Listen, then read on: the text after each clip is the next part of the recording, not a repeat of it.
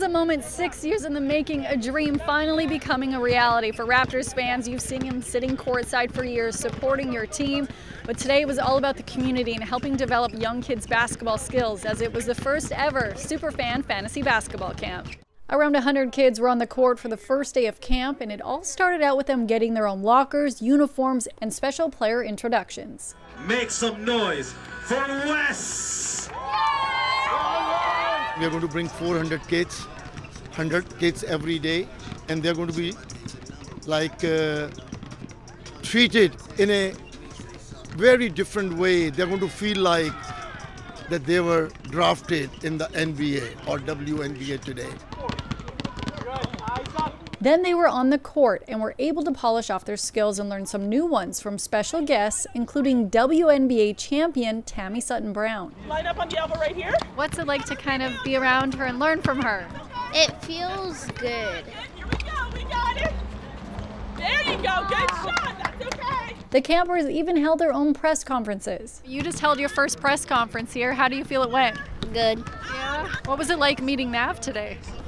Good, like going on stage, giving him high fives. Do you plan on dunking the ball today? Yeah. The camp was held on the beautiful courts that Nav had developed last year. And while it was a special moment to be on the court, for many of them, the highlight was meeting Nav. What was it like meeting Superfan? It felt like I was going to Hawaii on a private jet. It was like, I was shocked, but then like surprised at the same time. Some of the little ones I spoke to said they've never had a jersey before. Meeting you was like winning a trip on a private jet to Hawaii. One kid said that it means so much to them.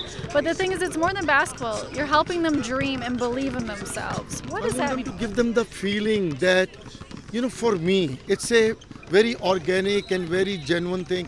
I came here to this beautiful country with nothing, and it gave me everything. They can do the same thing. A number of the young campers are hoping to take their new skills to the next level. Do you plan on playing for the Toronto Raptors in a couple years? I plan. Fred, watch me, man. Can you retire? 1, 2, 3, now! 4, 5, 6, Now, if by chance you're watching this from BC or you have family and friends in Vancouver, some great news for you is that Nav is hoping to host one of his fantasy basketball camps in Vancouver next year. For City News, I'm Lindsay Dunn.